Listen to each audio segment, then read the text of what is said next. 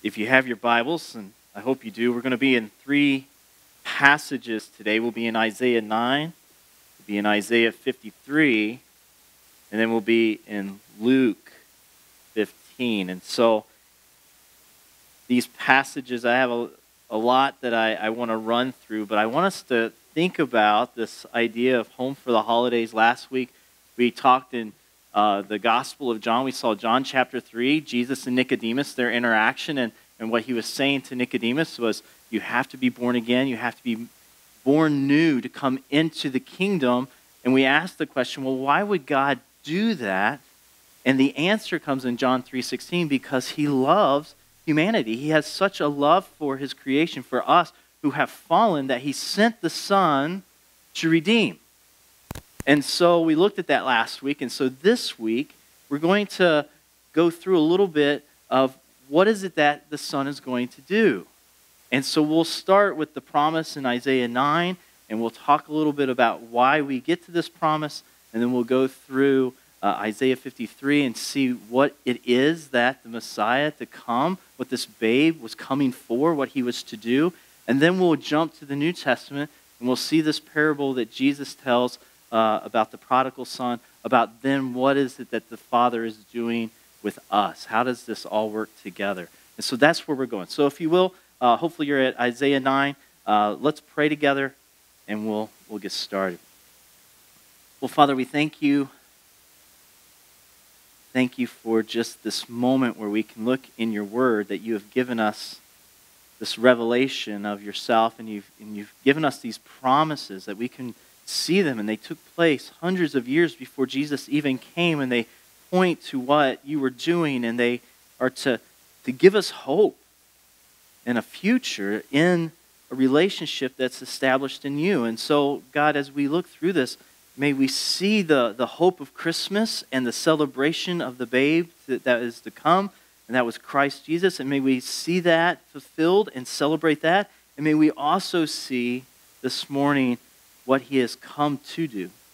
And so we ask, Holy Spirit, that you would just help us to have eyes open, ears to hear, hearts to receive as we look at the work of this beautiful Savior, Jesus. It's in his name we pray.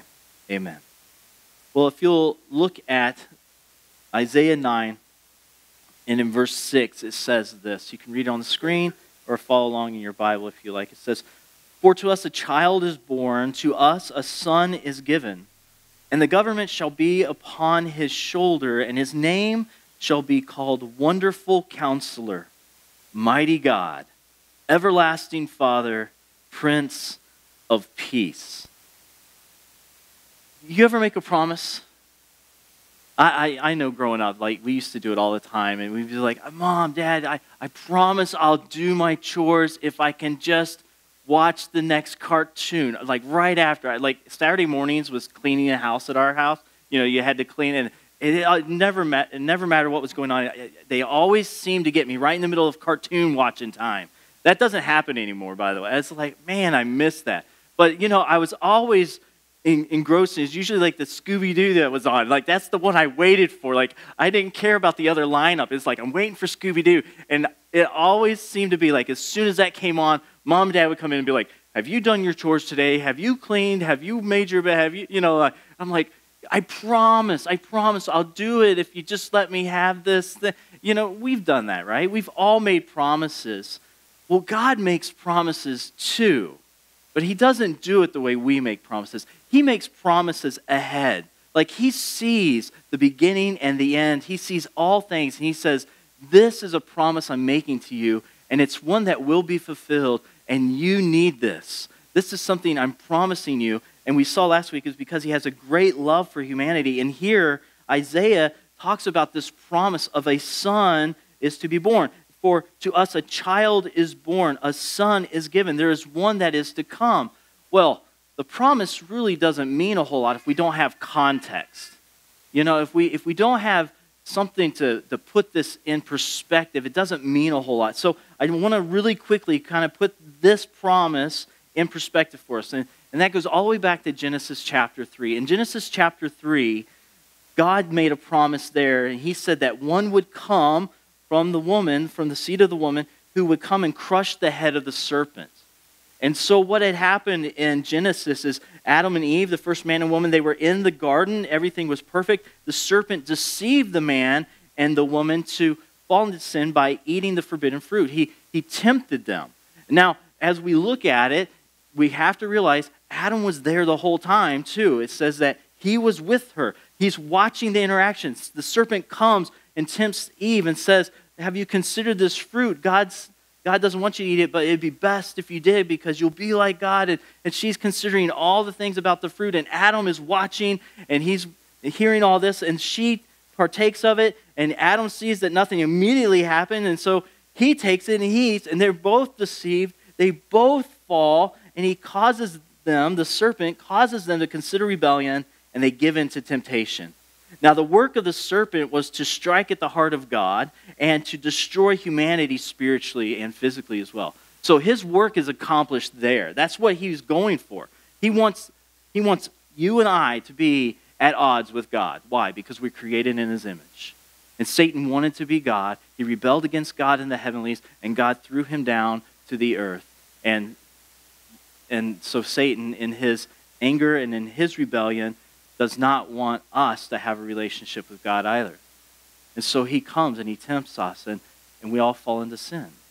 So through Adam and Eve, we all have sin nature. We are all dead spiritually.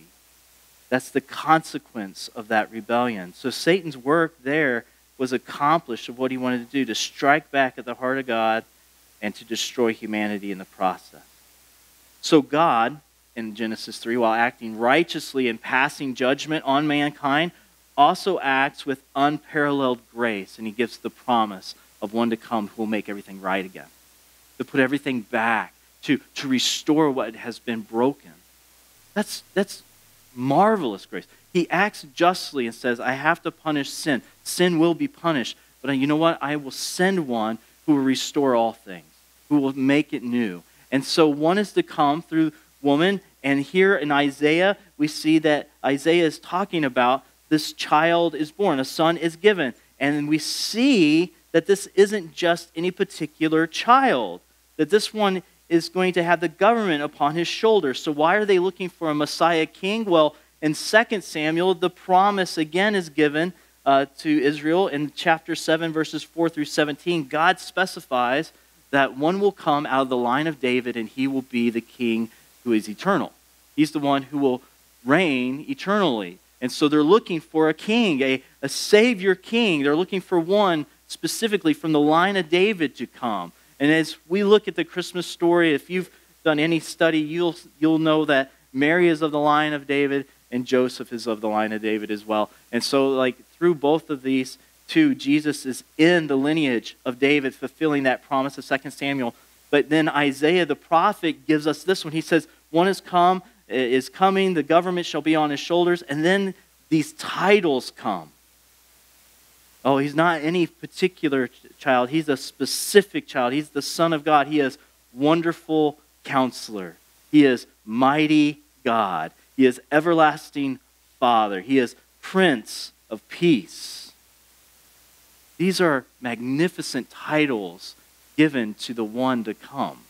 I mean, think about it. Wonderful Counselor. He is the one who will give counsel to his people, to lead them in righteousness and lead them in truth. He is Mighty God. He is the hero God, the one working in divine power, working in his reign, being one with the Father. Here it says he's also Everlasting Father, the one who will always act fatherly towards his people. It's really interesting the way this is worded. The idea is here that the one who comes shepherds his people and acts fatherly over them, always blessing and working for their good and for their growth spiritually. And so he is one Mighty God, one with the Father, Everlasting Father, as one who shepherds his people well.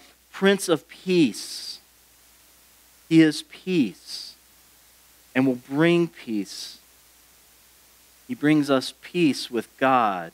It's what we see. This is a specific person to come. This is a specific babe who is to be born. This is a specific son that will be given, and he is fully man and fully divine. He is the Son of God, and these titles are magnificent to look at. Who can fulfill that? Who could fulfill that promise? Who could carry that mantle? Not just any person. So this question I have is, well, what does his highest work look like then? So if this babe is to come, what's he to do? But if he's wonderful counselor, mighty God, everlasting Father, Prince of Peace, and he's coming to restore, what does that look like? If the promise is that one is to come to bring us back and restore us, how does he do that? What does that look like? And that takes us over to Isaiah 53. Now, this isn't a typical Christmas passage, Isaiah 53. This is typically an Easter passage. But I think the two are so closely related that we really have to see them in the right context. Again, we celebrate Christmas because of what happens through the work of the Savior, and because we have the promise of the resurrection at Easter. Like, without Easter, Christmas means nothing. It's a promise that wasn't fulfilled. But because Christ does this work in Isaiah 53, Christmas is all the more special. And so let's look at this. I'm going to read through it, and then I'm just going to bring out some things that he does. So Isaiah 53. And to whom has the arm of the Lord been, or who has believed what he has heard from us, and to whom has the arm of the Lord been revealed? For he grew up before him like a young plant, and like a root out of dry ground. He had no form or majesty that we should look at him, and no beauty that we should desire him. He was despised and rejected by men, a man of sorrows and acquainted with grief. And as one from whom men hide their faces, he was despised, and we esteemed him not. Surely he has borne our griefs and carried our sorrows, yet we esteemed him stricken, smitten by God, and afflicted. He was pierced for our transgressions. He was crushed for our iniquities. And upon him was the chastisement that brought us peace. And with his wounds we are healed. All we like sheep have gone astray. We have turned every one to his own way, and the Lord has laid on him the iniquity of us all. He was oppressed, he was afflicted, yet he opened not his mouth. Like a lamb that is led to the slaughter, and like a sheep that is before its shears is silent, so he opened not his mouth. By oppression and judgment he was taken away. And for his generation, who considered that he was cut off out of the land of the living, stricken for the transgression of my people. And they made his grave with the wicked and with a rich man in his death, although he had done no violence, and there was no deceit in his mouth. Yet it was the will of the Lord to crush him. He has put him to grief. When his soul makes an offering for guilt, he shall see his offspring. He shall prolong his days. The will of the Lord shall prosper in his hand. Out of the anguish of his soul he shall see and be satisfied. By his knowledge shall the righteous one, my servant, make many to be accounted righteous, and he shall bear their iniquities. Therefore I will divide him a portion with the many, and he shall divide the spoil with the strong, because he poured out his soul to death and was numbered with the transgressors. Yet he bore the sin of many and makes intercession for the transgressors. This chapter speaks of the death, the crucifixion, and the resurrection of Jesus Christ. And in this chapter, if you follow any of the Promised Land ministries, a lot of times those working with the Jews, they call this chapter the forbidden chapter, because it's not taught, from what I understand, very, very regularly in the synagogues. Why? Because when you go to those who know the law and you just read 53 to them, Isaiah 53, and you say, who's that talking about? They say, oh, that's a New Testament passage talking about Jesus. And they say, no, this is from the Isaiah the prophet in the Old Testament talking about Jesus. It's very easy to see that Jesus fulfills these promises at the cross, that he was put to death and condemned. And what is the point? That he has done a marvelous work to bring us back to God, to make an intercession for sinners. It says in verse 4 that he bore our griefs and carried our sorrows. In verse 5, it says he was pierced for our transgressions. He was crushed for our iniquity, for our sin. That's what that is. Upon him was our chastisement. He was chastised for peace for us, so that we would have peace. He was wounded for our healing. Verse 6, it says that he carried our iniquity. And in verse 7, that he was oppressed and he was afflicted. And this is for us. Verse 8 is where it talks about his death. He was cut off, stricken because of our transgression. Verse 12, it goes on to say that because he poured out his soul to death, again speaking of his death, he poured out his soul to death. He brought sin to an end, that punishment for sin to an end for the transgressors. He's, at the end of this passage, it says that he has made the intercession for us. That's what he did. This babe came, the Son of God was born. We celebrate Christmas because he did this. He grew up, lived a perfect, sinless life, and went to the cross and did this for us. That's why Christmas is so beautiful. That's why when we sing these Christmas hymns that you hear on the radio, pay attention to verses 3, 4, 5, 6, 7, which however many it has. Usually it's the first couple verses we all have memorized. And we have those in our mind, and we're like, oh, I love this Christmas song. I love this Christmas song. And they all celebrate the birth of Jesus. They all celebrate the baby.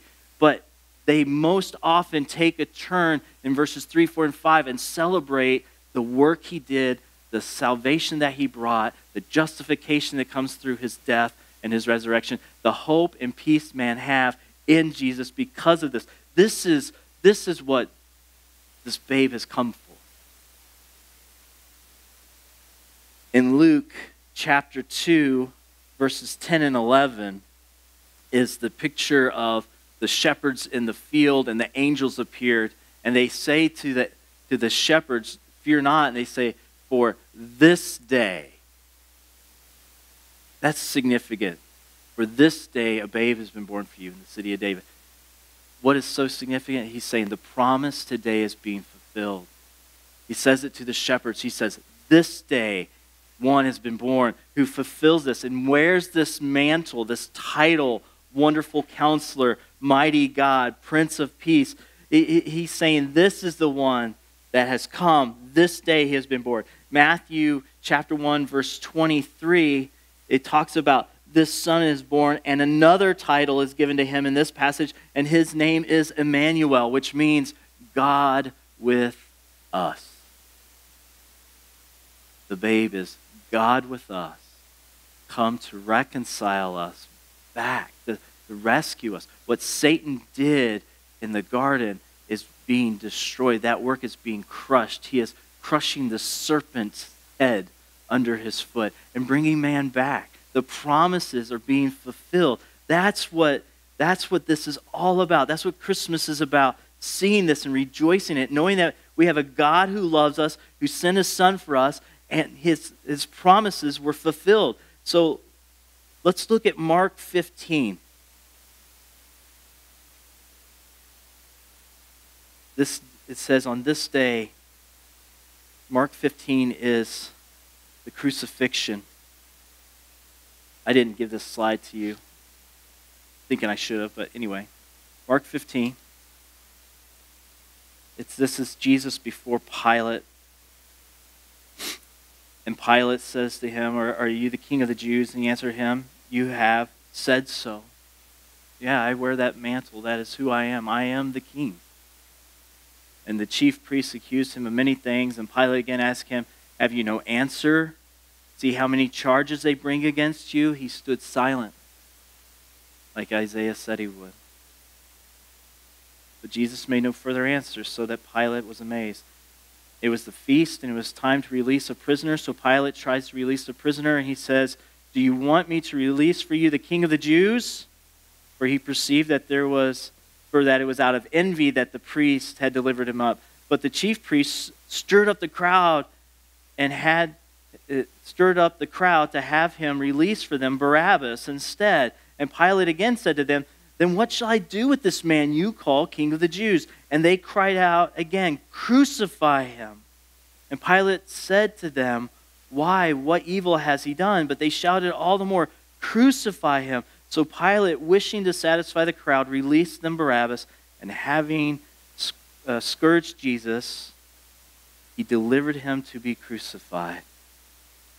That is the day. On this day, the atonement for sin was made. On this day, a babe is born. And on this day, atonement was made. And so the promises are fulfilled, we see. And so when Christ finished this work, the promise of God in Genesis 3 has now come all the way through and fulfilled. So now what?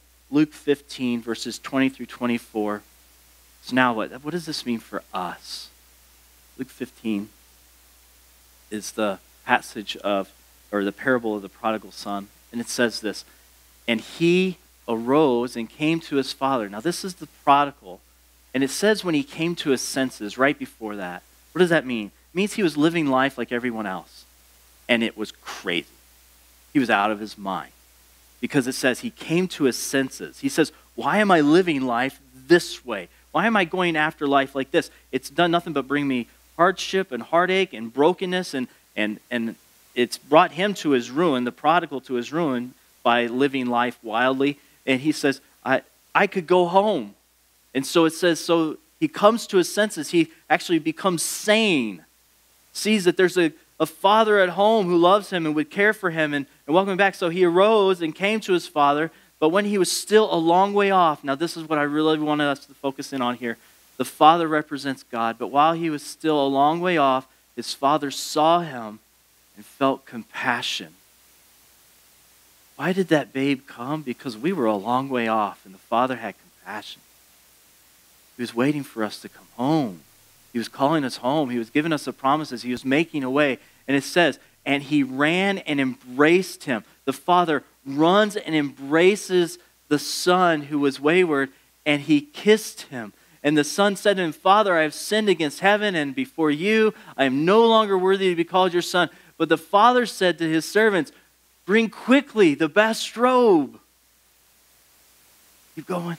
Is there more there? Thank you. And put it on him, and put a ring on his hand and shoes on his feet, and bring the fatted calf and kill it, and let us eat and celebrate. For this my son was dead and is alive again. He was lost and is found. And they began to celebrate. The Father does all that needs to be done by sending the Son, and through the Spirit convicting us of sin and righteousness. We come to our senses. We realize life, we're living it as crazy people without God. And we come to our senses and we come back, and the Father's waiting. But here's what happens. In our lives, we often say, you can never go back. You can't look back. You never can go back. Or we would say to ourselves, I've burned that bridge. God won't be like this. He's not going to be waiting for me. I've burned that bridge. I've done too much. Or we say, what's done is done. Just can't change it. It's in the past. But here's what the Father says. He says, you can always return. That bridge you burned, I rebuilt that bridge. You can come home. I've fixed everything that you've broken. I've made a way. And he's waiting. And what does he do? He puts a robe on us, showing the provision that God has, the blessing that God has for those who repent and return. He restores us into the status of being sons and daughters, what Adam and Eve were before sin and rebellion. He restores that relationship with mankind, and he says, now I will put my blessings upon you. He puts a robe on us. He puts a ring on our finger, saying that we are his. We are in his family. We are under his authority. We no longer are wandering around without a father. We now have the heavenly Father. He puts a ring on our finger and says, this one belongs to me, and that's my authority. That's my seal of authority. that this one is mine. And he puts sandals on our feet. He gives us peace and hope. Those sandals, it's the idea that we can go through life no matter what's going on. We have peace and hope. We can endure. We'll make it through. We have a Father who loves us and blesses us and gives good things to us and has restored us in relationship, who loves us deeply, and we have him. We have that ring saying, I'm his and he is mine. So no matter what comes in life, I can have peace in it. I can walk through it. He will carry me through. He is with me. This is what he's doing. This is what we see. And so Christmas is that calling us home. It's calling us back to him, saying, come, be with me. Come home and let me bless you and love you. Let me be over you. Let me walk with you. Let me provide for you. Let me do all these things that sin has destroyed. Let me fix it and bring you back through Christ. And then it says here, the fatted calf is taken and slaughtered, and they celebrate. A parable before, Jesus talks about the lost sheep, and he says the shepherd goes and looks for the one that's lost, and he brings it back, and he says, in heaven, when one is brought back, when there's one who comes home, when the prodigal comes home and is restored, in heaven, he says there's much rejoicing in front of the angels. It's not that the angels rejoice. He says in heaven there's much rejoicing among the angels. Like they see it, it's in front of them. They're seeing a relationship restored that they don't have with God. We have a very unique standing with God that nothing else in creation has. And they see God celebrate in the heavenlies when a son or daughter return home and is saved. And here he's talking about the same thing. The father says, my son was gone. He was dead. He says, no, we're going to party. I'm going to put my robe on your back, a ring on your finger, shoes on your feet. We're going to get the fatted calf. We're going to slaughter it, and we're going to rejoice. Listen, you think your Christmas celebration is off the hook? God's celebration in heaven is far greater than anything that we can imagine. He says there's great rejoicing, great celebration. God throws a huge party every time a sinner is reconciled to him. Every time one comes home. And that's what Christmas is about, that the babe came so we can go home. He does all that we cannot do so that we can be restored. So often, we kind of think, how does this work out in our day-to-day life? Like, okay, I know the Christmas story. I've heard it a lot. Even when I came to faith in college, but I knew the Christmas story. I was watching the Charlie Brown Christmas story on TV all the time. You guys know what I'm talking about. You're waiting for it to come on, and there's the Peanuts special, and you got to watch the Charlie Brown Christmas story. And in it, Linus gives that great speech of what Christmas really is about. And I've heard all of that. I grew up hearing about Christmas and Christmas traditions and peace on earth and all that. And then in the church, I got saved. I actually understood. I left my crazy life. I came to my senses. I ran to God, and he saved me. And I looked at Christmas. But as I keep getting years and years down the road, what's the issue? Well, it becomes familiar, doesn't it? It was like, what does the Christmas story really mean to me? Like, I heard this year in and year out. How does this affect my life now? What does this mean for me today? Like, I understand that, yeah, Pastor Rob, thank you for that great gospel presentation. I've been saved. What does Christmas really mean for me? Well, it means everything. It changes everything.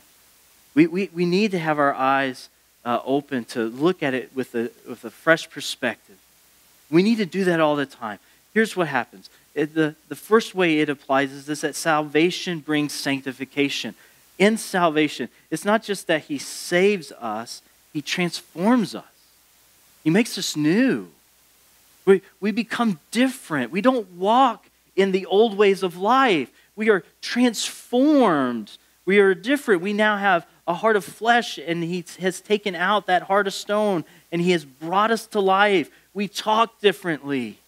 Oh, when I was a young man, that expression, that guy swears like a sailor, that was me. I used vulgar language like commas in my sentences.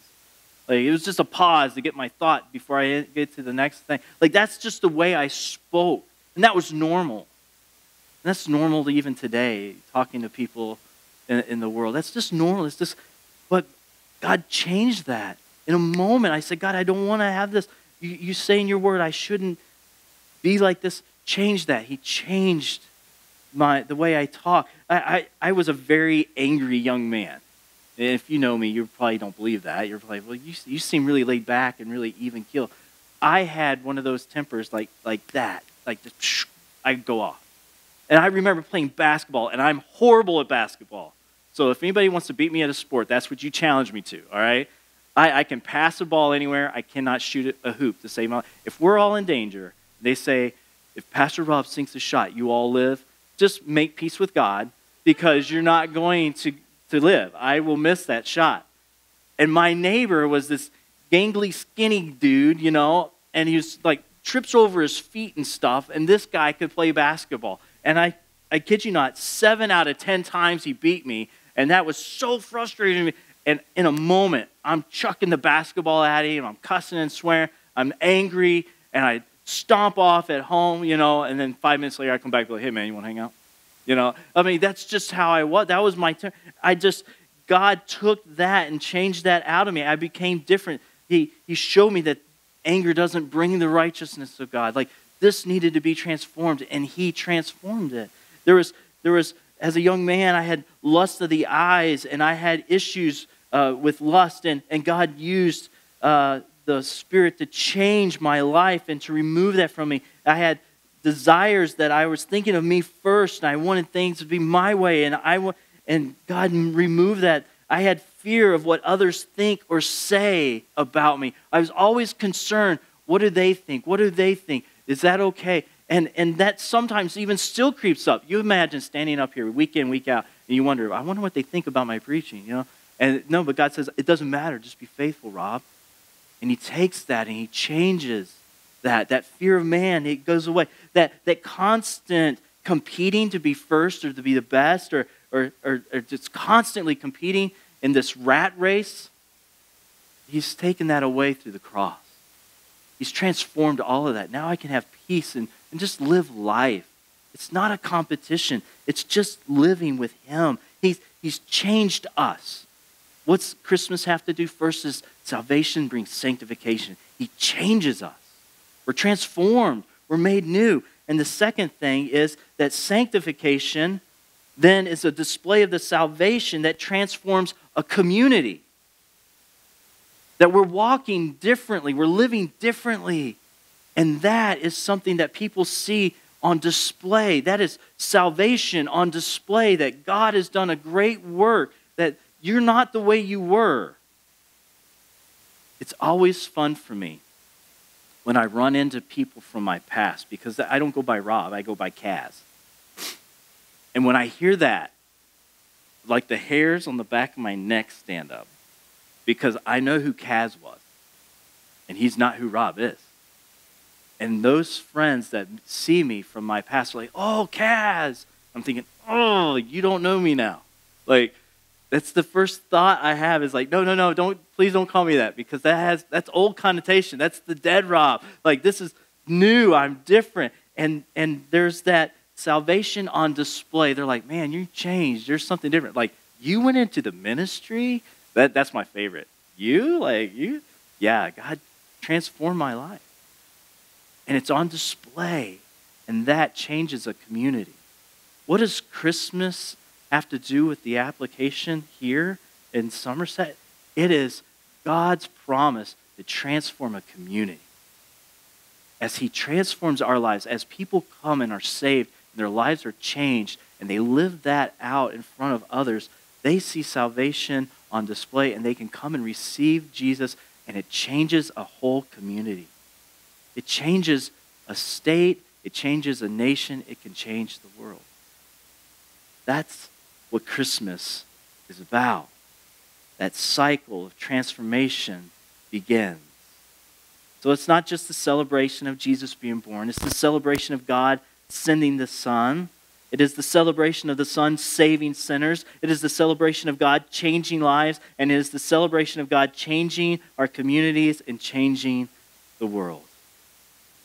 How's that for Christmas application? That's awesome. Let's pray together.